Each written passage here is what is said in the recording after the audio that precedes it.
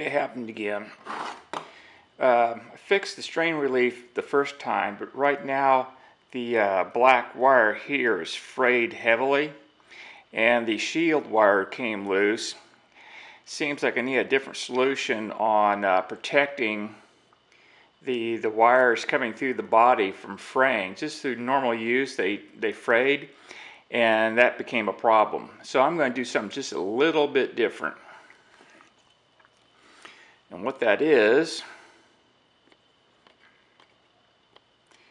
these two bosses that are inside the microphone, they weren't drilled. So I drilled them 3/8 of an inch deep, and I tapped them for a 440 screw.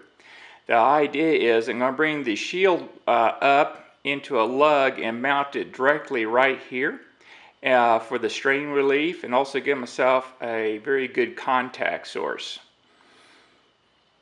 Well, while I got it apart, I think I'm going to put a mirror finish on the grill plate here.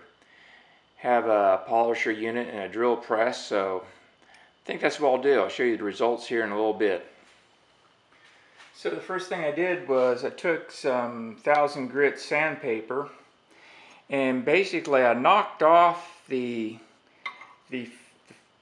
sandblast finish.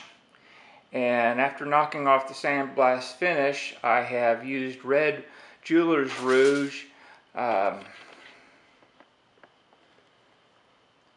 I'm on a drill press, and just started buffing it out. So I'm going to continue this until I can actually start seeing myself in it, start seeing a mirror finish on that. And then I'll use some polishing compound to put the final mirror polish on that. Set down to the lowest setting you can go. Apply a little bit of red to it. That's how I prefer to do it. You can see it's sort of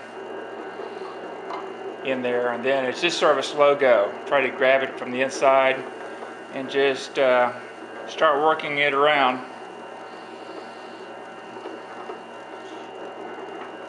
When you go to check it, you have to wash it off with soap and water because the rouge is on sort of a wax, and you can't really see the final what's going on. It sort of waxes up here, so the best thing to do is take it inside, wash it with some detergent, and then see how much progress you've made.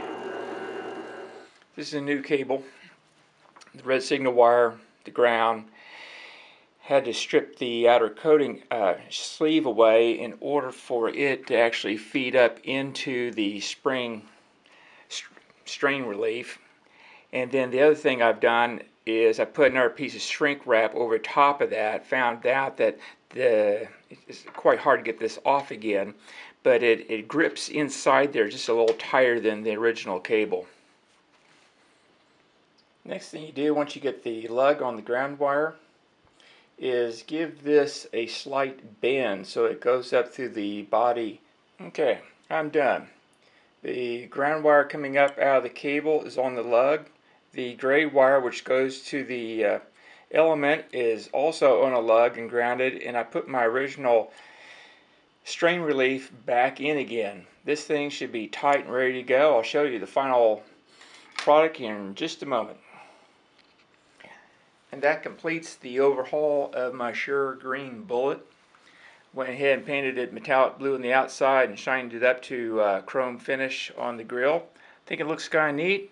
And I put a shorter cord on here so I didn't have to mess with the big long thing, and it's a lot more flexible, which I enjoy quite a bit. Thanks for watching.